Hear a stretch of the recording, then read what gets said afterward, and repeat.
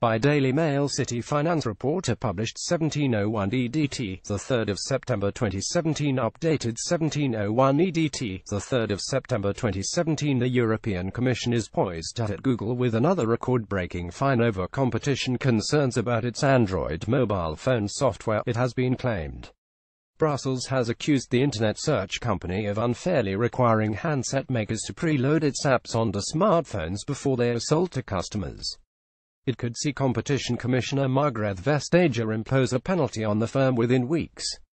Google is accused of requiring handset makers to preload its apps onto smartphones before they are sold to customers. This could be even bigger than the record-breaking £2.1 billion fine handed down by Vestager in July for Google's manipulation of shopping search results to favour its own services.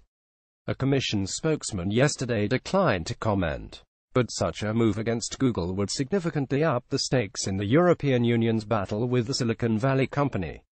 If the company challenges the Commission's proposed fine, it could set the stage for years of bitter legal wrangling. A spokesman for Google declined to comment. Sunday newspaper share tips Finity, MS, ASOS, Shire. New build housing industry is in Goldilocks territory. Thirst for exotic holidays on a budget fuels demand in UK. Britain's left out of pocket as smart meters will cost each. Plan to put Britain's shipbuilding industry back on crest. Could Dyson clean up with his electric car Massey on? Brexit economists fight their own trade war as rift opens. How female bosses are outnumbered by Dave's just 6 of. Celebrities help sales at fitness shoe brand Fitflop kick. Tony Hetherington £199 for this booklet about drugs off. More than a third of homes for sale have had asking price. Couple who lost £7,000 topping up the state pensions. Student fees are rising and average debt is set to soar. Volkswagen, Audi, Seat, Skoda, BMW, Ford, Hyundai, Kia.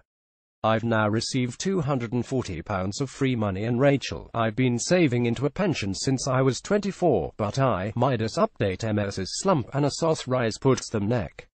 Sunday newspaper share tips Finity, MS, ASOS, Shire.